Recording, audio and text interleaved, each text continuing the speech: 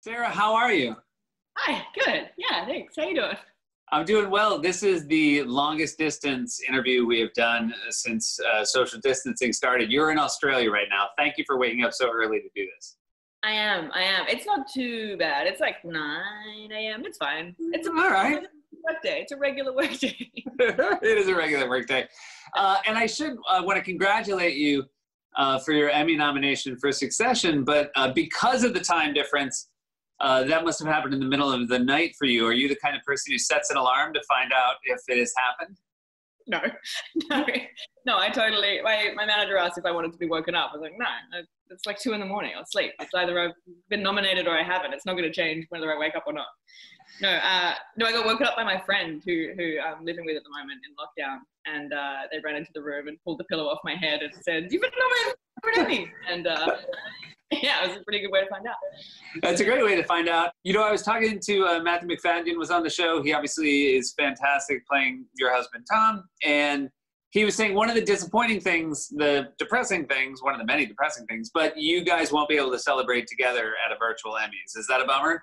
Yeah, it is. It is because I miss everybody, and I want to be working again. And everyone's in the same boat globally, no matter the industry. Everyone wants to get back to work to be social and with their friends. But I feel like we've got such a great team and such a great chemistry on and off screen that, yeah, it's a shame not to be able to do that all together, particularly for so many of us being nominated at the Emmys. It's wild.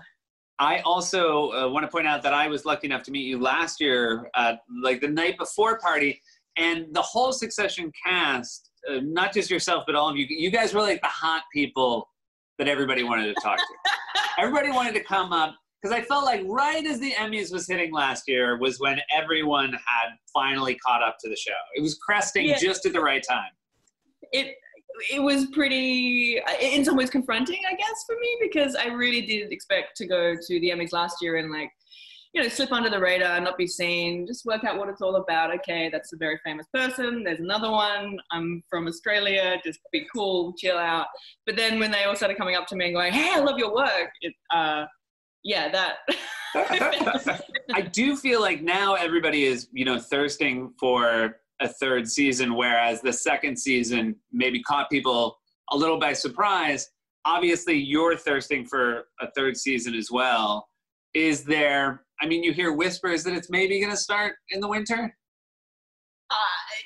Yeah, yes. I want to get back as soon as possible. And in a couple of months' time, that'll happen. But I think everything changes so fast at the moment that you could say it's October and then it'll end up being sometime later because, we don't know. It's good that you guys as a cast are taking the pandemic seriously, because I don't think a single character on the show would. No. Well, in a way of constantly hand sanitizing and just isolating themselves way ahead of any advice to isolate. They would, and they've got their summer palace. They wouldn't even have to isolate together. They could all have a house. They'd be all right themselves. Yeah. But they probably would want to isolate together in some ways, just in case somebody made some moves or positioning. Right, just to keep eyes on them. Has the show taken off in Australia? Because some might even say it's based on Australians. It has taken off in a way that I feel it's still like what first season was in America. Like there's still a bit of word of mouth going on. It's on a TV channel, it's on Foxtel and on Binge now, I think. So it's there, but it's still simmering, which is nice. Yeah. You did find out on Halloween that it was slightly more popular than you had known. I did, yes. I keep getting tagged in photographs that sort of jarred me a little to go, whoa, that's not me. That's not me. That's that's a terrible red wig, but it's meant to be me. Okay, that's just paper bag pants and a turtleneck with a gold chain. That's you didn't know you were going to this Halloween party tonight, and you just found that in your closet and you made a costume. My favorite. But it was funny to hear that and realize, oh yeah, Shiv does have a very iconic style that you could also not have to do a ton of planning for, but also nail the Shiv look.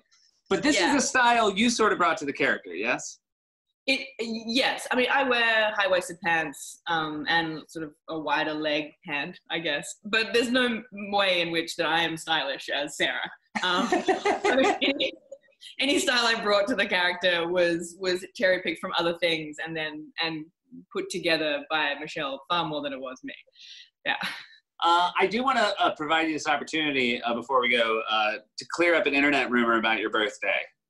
Oh, yes, please. I'm a proud Sagittarian. I am not born July 28th. My birthday is the 1st of December. Someone made a Wikipedia page up for me, and I just decided that 28th of July was me. And so for a couple of years now, I've been getting happy unbirthdays from friends, and even my agent actually wished me a happy birthday once a couple of years ago. It's nice, though. I feel like it's a good way to distinguish your real friends from your friends who just sort of are living off internet knowledge of you. Oh, 100%. Yeah. When I get a happy birthday from somebody who's maybe not in the know, I'm like, okay, well, we need to work on this friendship. I need to let you in a little closer. Maybe it's my fault that I haven't told you my birthday is December 1st. Yeah. That's very helpful. I'm thinking of like planting a poison pill fake birthday myself now on my internet page, just so I can like separate, the posers from the real deal. Yeah. I mean, it's lucky that I'm only 6 months out, but I feel like if I was going to fake my own birthday, I should have gone, 3, 4 years, 5 years earlier.